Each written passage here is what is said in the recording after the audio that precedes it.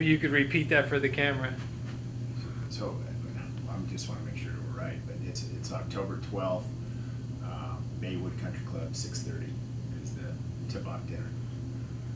Okay. Yeah, so kind of talk about it as we get closer to practice in the season.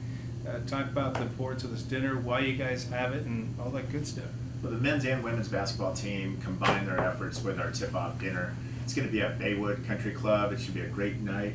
It's outreach for the community. You know, our community meet our players, and our players meet the community, and it's a kind of a meet and greet situation where you can really get a hands-on, one-on-one with all the players, men and women, and all the staffs, the new coaching staffs. We have a new coach.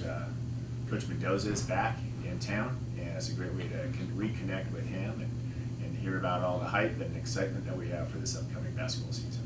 Yeah, for you guys, along with the new coaches, also a lot of new players, and obviously for the fans, a good chance to kind of one-on-one get to meet these new players on the roster. Yeah, it is. We do have 9 new basketball players for the men's basketball program, so it's exciting. We got a lot of fresh new faces and very talented group, hard-working group. Through September, we've been training diligently, and I'm very proud of their work ethic and the way they're showing up and working hard every day. We have a very difficult schedule. This preseason schedule is like none other that we've had in recent history at Humboldt State. It's going to be a big challenge going down to the Disney Classic down in Anaheim, playing two teams from Florida and 1 team from Iowa. And they've all been nationally ranked recently in the last 5 years. So they're very good basketball programs, ourselves included, coming down there and getting off to a quick start, a tough start down there as far as the schedule.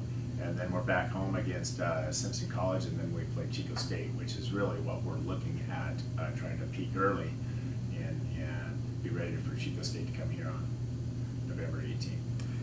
How important is this once practice does officially start, knowing that your coaching staff, a lot of new players, not like, you know, there's 5 returning stars or seniors, but a lot of new guys, coaching staff added with that. So how important is it just to kind of get everything together? Well, I think, you know, I've been at this quite a while, and I think the patience level from the coaching staff needs to be heightened. You know, we need to be able to be patient with them through the training process, through the early practices, and obviously early games, very tough opponents. And even more important, the players need to be patient with themselves, whether they're a new player, a returning player, or a captain on the team. We all need to be patient and understanding that there's going to be mistakes made, and it's just a matter of if they're out there playing and a mistake's made, it's the next play syndrome. You just have to cleanse yourself from that mistake and move on, and don't finger point, and understand that things are going to be all right. We're a talented group, and as long as we work hard, we'll be successful.